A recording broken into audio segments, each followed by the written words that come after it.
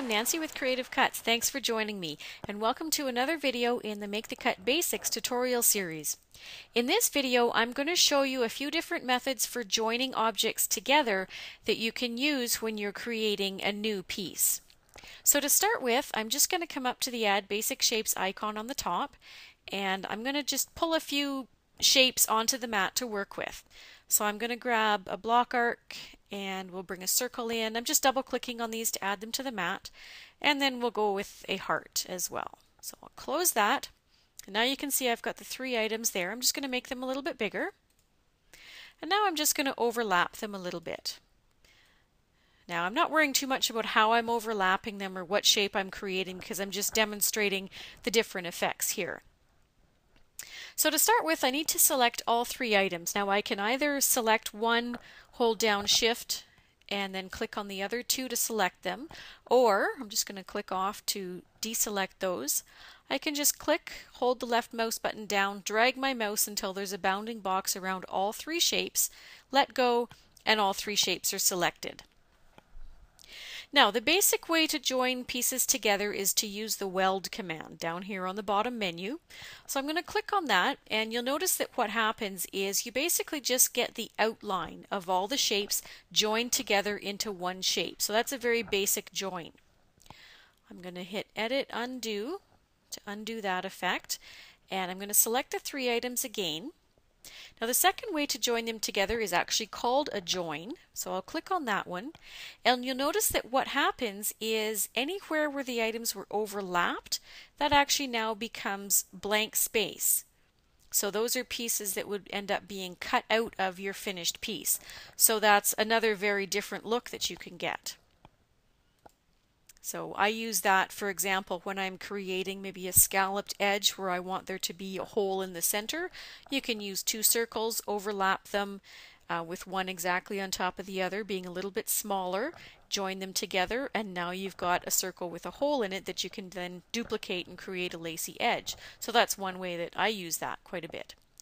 Anyways, I'm going to undo that join, and now I'm just going to select two shapes. And the last thing that I'm going to show you is this Boolean join.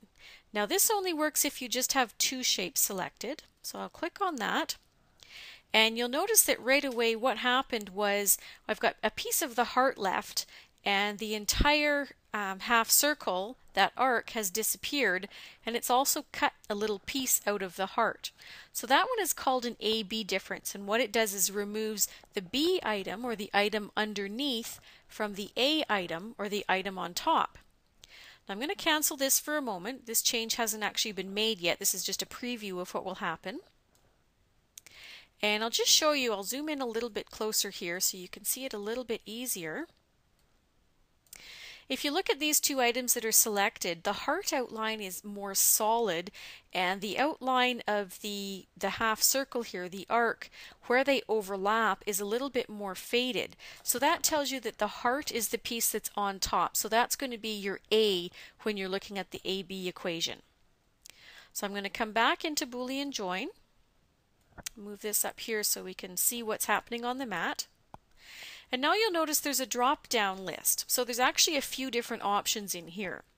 The second one is a BA difference. So what that will do is remove A from B, or it'll remove the heart from the arc. So when I click on that, I'll get the preview, and you can see now that the arc is back and it's got a little bite out of it where the heart was sitting. So this is a really good way to tell what kind of look you want when you join your items together. You can preview them without actually making the change, and it lets you just toggle through the list.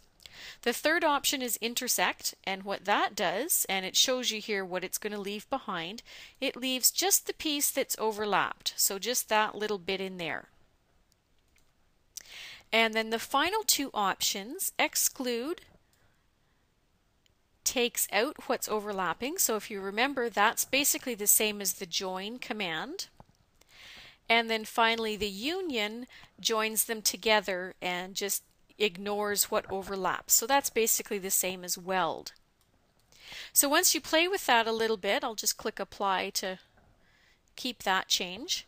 Once you play with that a little bit and you start overlapping basic shapes and putting basic shapes together, you'll find that you can actually create a lot of unique new shapes. All kinds of things from a house to a bug to a flower to, just about you name it, just by using your imagination. So that's it for this tutorial. I hope you learned a little bit about how to create new shapes using the basic shapes and some of the join features. Thanks for joining me.